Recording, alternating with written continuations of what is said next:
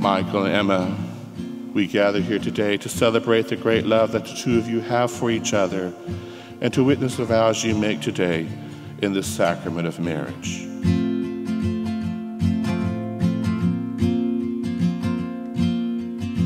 These vows, these promises that you make to each other today are something beautiful, sacred, and very serious in asking God, our Heavenly Father, to bless your union as husband and wife for the rest of your lives.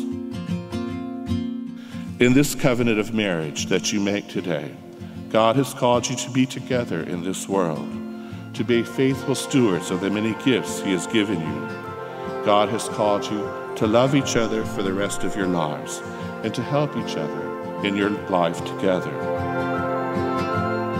I, Michael, take you, Emma, to be my wife. I promise to be faithful to you in good times and in bad, in sickness and in health, to love you and to honor you all the days of my life.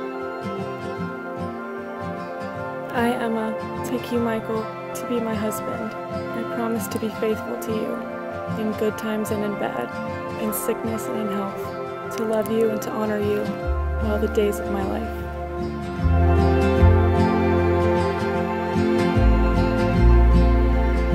It is now my privilege to present to you Mr. and Mrs. Michael Johnson.